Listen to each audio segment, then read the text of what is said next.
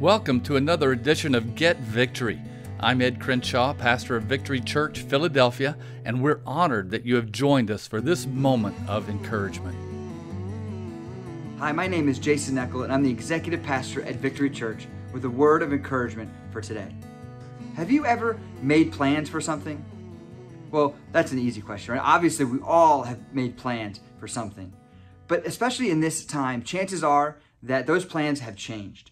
And maybe the best plans, they seem to be the best plans at the start, have really not been the greatest plans, especially with all the changes that are going on. As executive pastor, a major part of my job is to make plans. And in everything we do at Victory Church, we want to do it with excellence. So we try to make the best plans every time. In fact, I don't think there's a person out there who doesn't make plans not thinking that it's the best thing at the time. We want to make plans. We want to make good plans. So what is the best plan?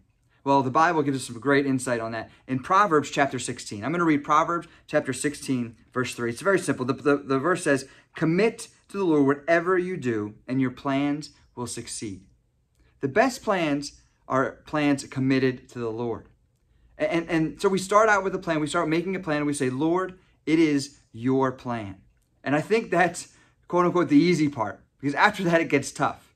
Because after that, there's some action required and some things that we've got to do. And I think sometimes when we commit our plans to the Lord, we kind of fall into one of two categories. Sometimes we commit our plans, and I'm guilty of this. Sometimes we commit our plans to the Lord, and we go ahead and we say, "Lord, it's your plan." And then we go ahead and we make all the details. We line everything up. We make sure everything's here and there, and we do all the things that are necessary to make that good plan. And then when it's, because it's God's plan, God says, "Hey, look, I want you to do it this way." But you say, "Oh no, this is how we planned it. This is how I planned. This is the way I want to do it."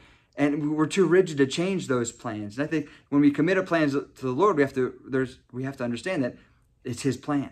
So sometimes I think we can fall into a category when we make plans, we commit them to the Lord. They're still just our plans anyway, because we just do what we want to do, even though we've said verbally we commit it to the Lord. I think a second way that we can get those actions kind of confused after we commit something to the Lord, or plans to the Lord, is that we commit it to the Lord. We say, "Lord, it's yours. Make it happen, Lord." And then we walk away. Right? We commit it to the Lord, and we say, "Okay, Lord, it is your plan. You're going to make it happen." And then we don't follow up with any action, or we don't even make any attempt to try to do something, right? Or try to work hard at something. And I think that there's got to be a balance to the best plan, right? The best plans have a balance between trusting God and working hard, right? The best plans trust God like everything depends on Him, while working like everything depends on us.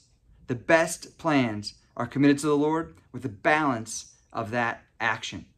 See, it's so difficult in this time to have a plan and actually you see to fruition, because things are changing so rapidly. But we have to understand and trust that God is in control even when our plans change.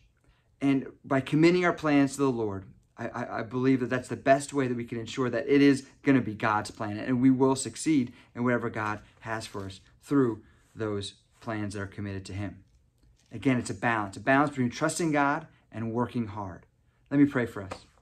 Lord, I thank you so much that you've given us the ability to plan and the will to do great for you in your kingdom, Lord Jesus. I just thank you, Lord, for the plans that you've given us, Lord, and the plans that you've directed us, or the mission that we have as a church, and the mission that everyone watching has in their life, and the things you've put in front of them, Lord. We just pray right now for blessings on those plans, Lord. We pray that all the plans that we have will be committed to you, Lord Jesus, truly and honestly, that we would to trust in you for those things, Lord, for the details, Lord. We would work hard at the same time, Lord Jesus. Help us to work for you, Lord Jesus. We love you and we thank you, Lord. In Jesus' name, amen.